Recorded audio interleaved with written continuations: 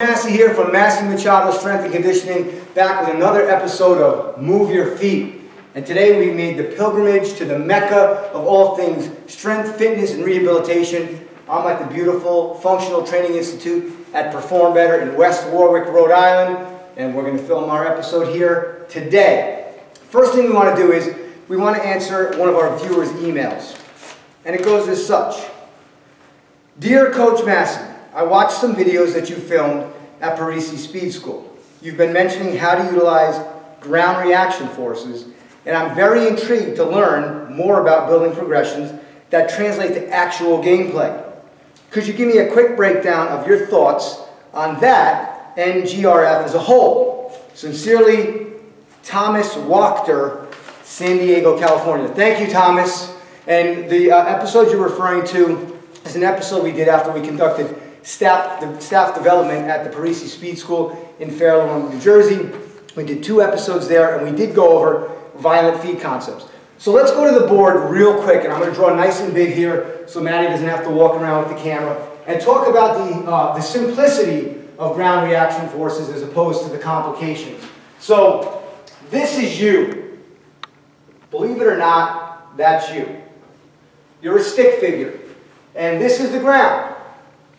When you put biomechanical energy or force down into the ground, what you get back is GRF, ground reaction forces.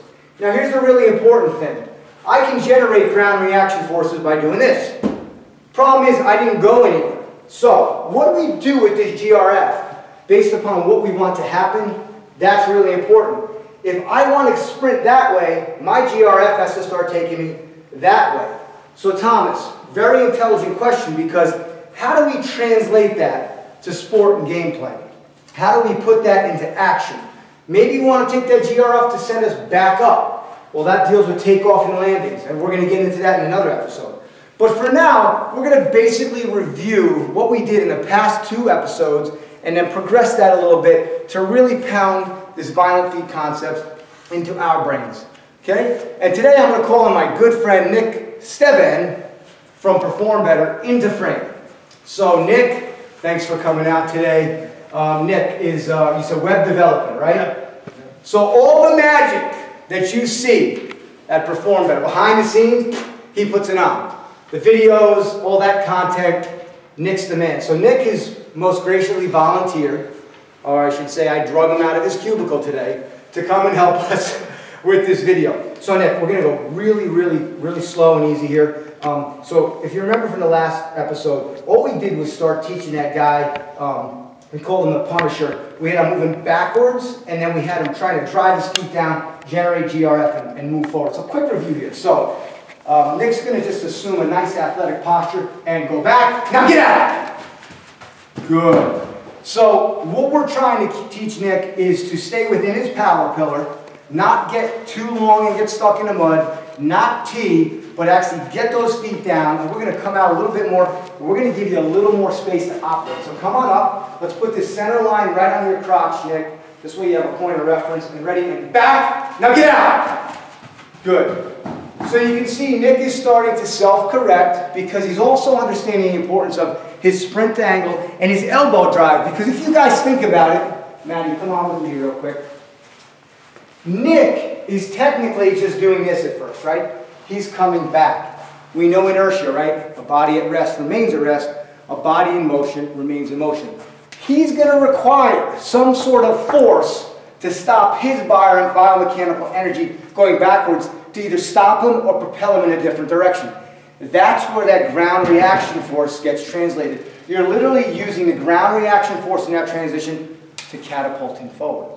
Now, Nick's going to come back in, and we're going to have him take this lovely PB medicine ball. You know me, I love to differentiate. I love to remove upper extremity from lower extremity, because now I'm going to see how not honest Nick is. So Nick's going to get under that ball and hug it. Can you see your feet, Nick? No. Good. That's exactly what we're shooting for.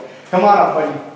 Okay. Nick's going to hug that ball, and he's going to take any reciprocal or compensatory movements away from his upper kinetics, and he's going to show me what those lower kinetics look like. Go! Get out! Yeah. So there's a little lag there now.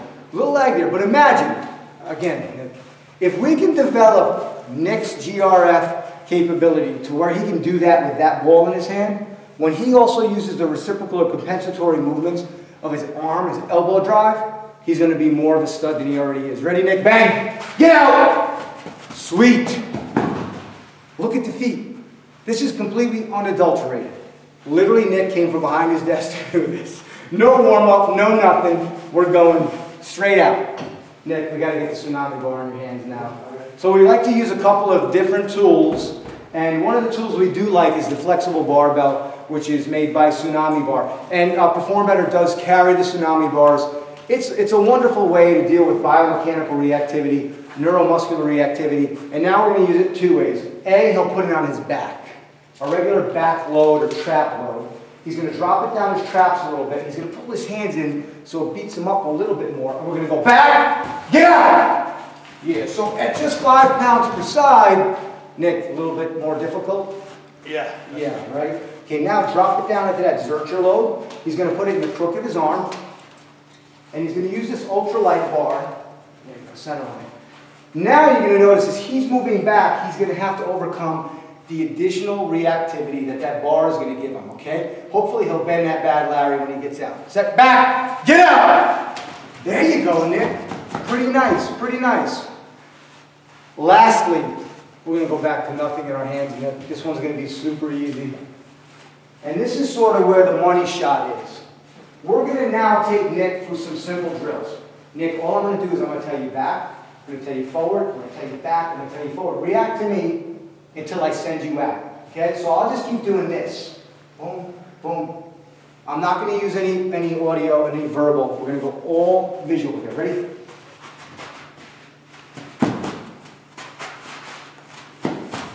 Get out! That's how you start to set them at a deficit or a disadvantage to find out if they're really getting the concept. Now we're going to do another cute little thing, because I also did get an email separate and apart. How do I put this into gameplay, or I should say field space? And Nick, this is the one we talked about. We're going to send Nick backwards, then I'm going to pull him forwards and I'm going to throw him. I'm going to throw him in a direction, so you're going to want to start here. Because what we're going to want is we're going to want Nick to get up to speed. If he can't change directions with speed, then we're not really doing his agility much, or his proprioception much justice. So I'm going to send you back. I'm going to pull you forward. And as soon as I snap you that way, Manny, make sure his feet are in front of you. Set back! Come forward! Get out! Good stuff, Nick. So that's what it looks like. That's how you start to open it up. This is important stuff, because when you get into gameplay situations where you have to be able to stop, turn, decelerate, accelerate on a dime, this is super important stuff. Now listen, when you send in an email, quick reminder, friends, put what facility you're from. I'd love to give you a shout out, just aside from your name. If you want to become part of our on-location tour, send Perform Better an email, okay? Tell them you'd like us to come out, we'll talk, and maybe I'll come out to your facility. Imagine getting your facility's brand, your facility's name, and yourself on one of these great videos. So until next time, this is Coach Massi from Massi-Machado Strength and Conditioning, telling you that greatness is forged, not fabricated. That's your day.